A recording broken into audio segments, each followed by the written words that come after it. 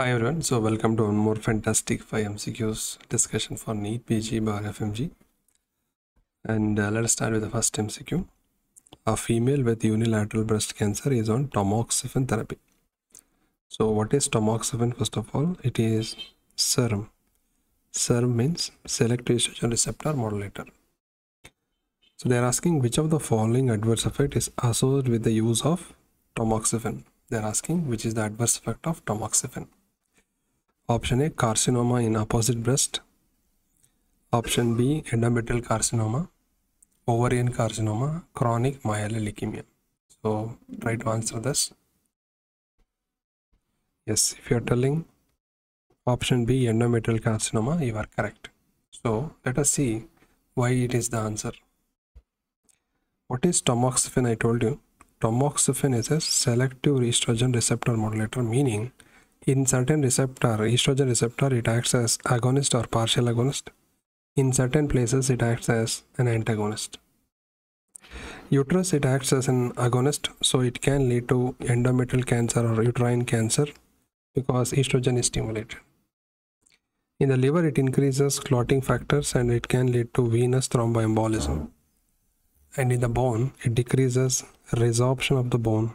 That means it is good for bone. It decreases bone resorption. So two adverse effect is seen when we give tamoxifen: increase the risk of uterine cancer, second, increase the risk of venous thromboembolism. But the good thing is it can prevent osteoporosis. Coming to the breast tissue, it has an antagonist, so it will block the estrogen effect on the breast. That's why it is used for breast cancer. So it is used for both male and female breast cancer. Also, it is used for both pre and postmenopausal breast cancer.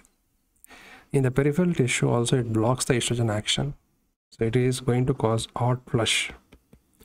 So patient will experience hot flush because of estrogen deficiency in the periphery. So three adverse effects we can expect from tamoxifen is uterine cancer, venous thromboembolism, and hot flushes. Two advantage we can see here is the effect in osteoporosis decreases osteoporosis, and it can be used to treat breast cancer. So with that, let us go back. So it will not cause carcinoma in opposite breast because it is an estrogen antagonist. So it will cause endometrial cancer, nothing to do with ovarian cancer and CML. So the answer is B.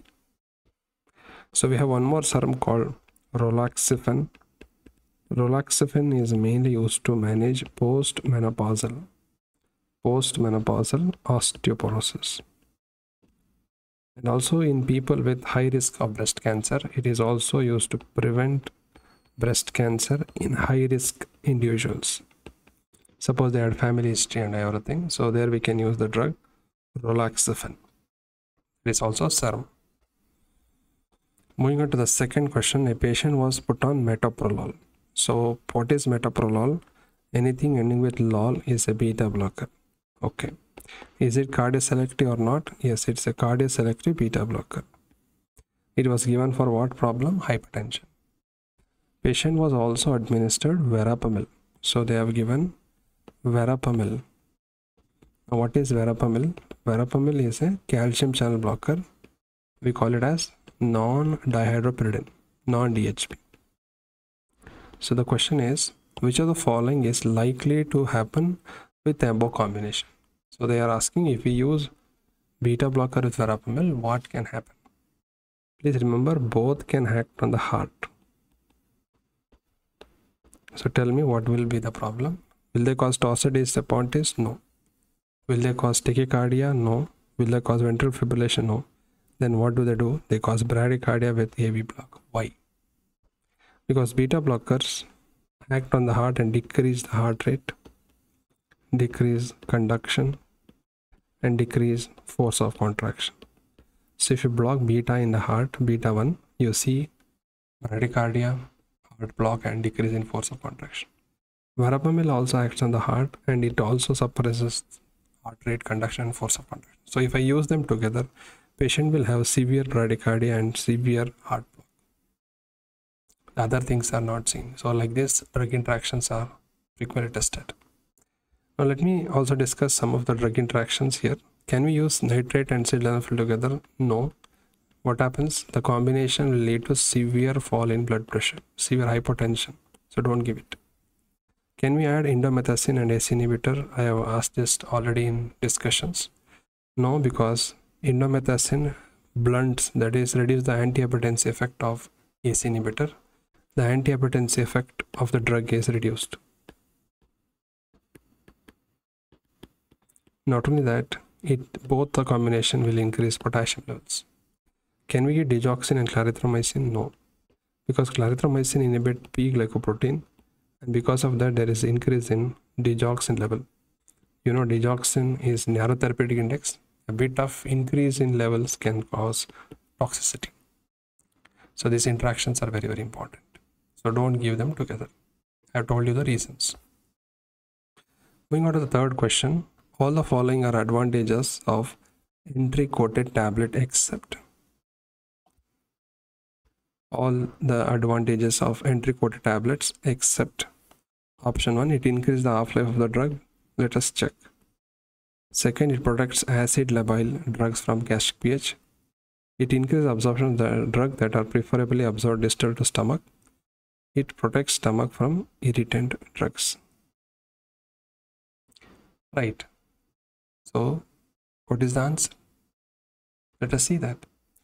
Now what happens when we give a drug? This is the esophagus, stomach. Sometimes when you give the drug will enter inside, and when there is a drug inside, there is acidic pH. Now this acidic pH may destroy the drug or inactivate the drug. So if I do the entry coating of the drug, the acidic pH cannot do anything to the drug. So the drug can enter the intestine and then release and then get absorbed. So point number 1, entry coating will prevent the acid destruction of the drug. Sometimes drugs may be irritant to the stomach, so irritant effect can also be brought down by this method if we are entry coating. So let us read the option again. It increases the half-life of the drug? No, because half-life will be seen once the drug is already absorbed. Entry coating is going to help in absorption. It protects the acid labile drugs from gastric pH, I told you. That is why proton pump inhibitors are entry coated to prevent the destruction from acid. It increases the absorption of drugs that are preferentially absorbed distal to stomach. Yes, that's why I told you. If the drugs are not absorbed in stomach, they can be absorbed more in the intestine. So that is going to help. It protects stomach from irritant drugs. Yes, correct. If a drug is highly irritant, give the entry coating. So stomach is not irritated. That will go to the intestine and gets absorbed. So the answer will be, it increases half-life of the drug is not seen, because what you see half-life is after the absorption of the drug. When it goes to systemic circulation, suppose the drug is 100, to become 50 it takes 1 hour, then the half-life will be 1 hour. So this is later stage. So entry coating is only here. It will affect the drug absorption. So let me repeat. It will prevent the acid destruction. It will decrease the irritant effect in the stomach. It will help the drug to get absorbed more in the intestine. So that is the purpose of entry coating. Okay. Coming to the question number 4, a 70-year-old patient with diabetes and hypertension. He presents with late-stage kidney disease, chronic kidney. Which of the following anti-diabetic drug require least dose modification renal disease? So this is a very commonly asked question, because patient is having diabetes, patient is having hypertension, and patient is having chronic kidney disease or late-stage kidney disease. Now, please understand, if there is late-stage kidney disease, the drug metformin is absolutely contraindicated. You all know that. Then we can give other drugs. The other drugs in the options are gliptins. So any drug ending with gliptin, what are those? They are DPP4 inhibitors. Now, what is the role of DPP4? Let me tell you. There are certain substances called incretins called GLP-1 and GIP. So GLP-1 stands for glucagon-like peptide 1. Glucose dependent insulinotropic polypeptide. These are incretins. These are made inactive by the enzyme dipeptidyl peptidase 4. So this enzyme is going to make it inactive.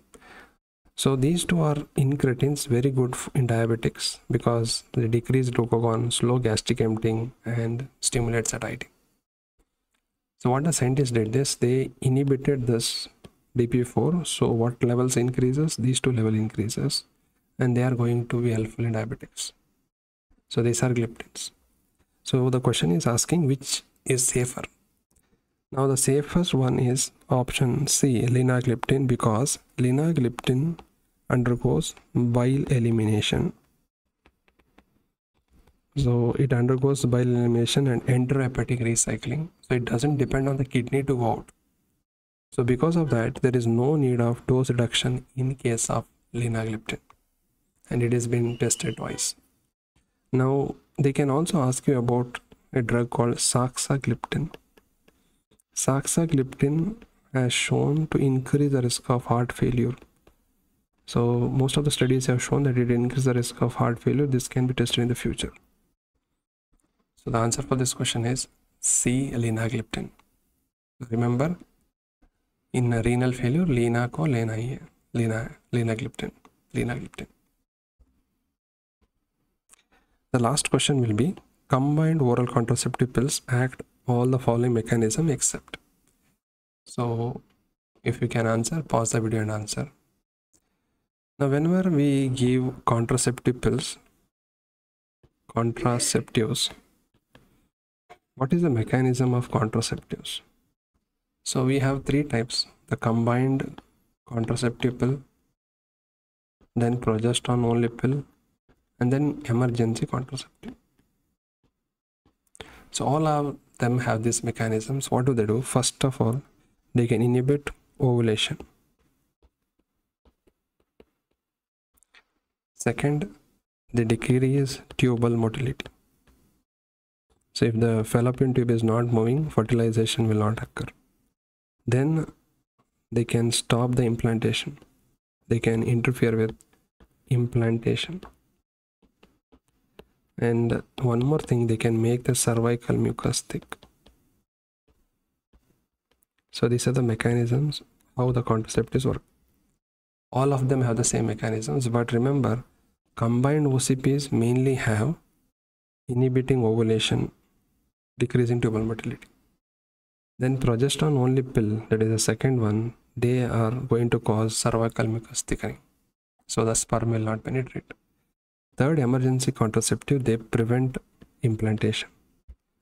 But all these have all the mechanisms. So the question is asking, which is not a mechanism? Inhibit implantation by bringing change in the uterus. True. I just told you. They will not allow the implantation. They inhibit ovulation. True. They make the cervical mucus thick and hostile to the sperm. True. Increase gonadotropin secretion. No.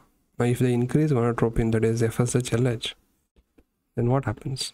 LH will increase ovulation, and ovulation will lead to fertility. She will become pregnant.